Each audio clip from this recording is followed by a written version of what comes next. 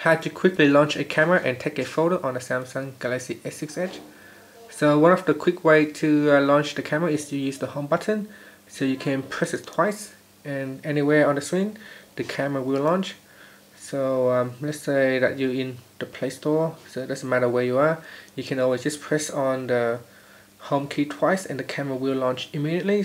Obviously this is really great if you see something happen on the street and you want to quickly launch the camera. You can just double press on it and it will launch the camera, and then you can just simply take the photo. So even taking the photo is quite quick, so that's really good. And that's how you can use the quick launch to take the camera, by using the home key.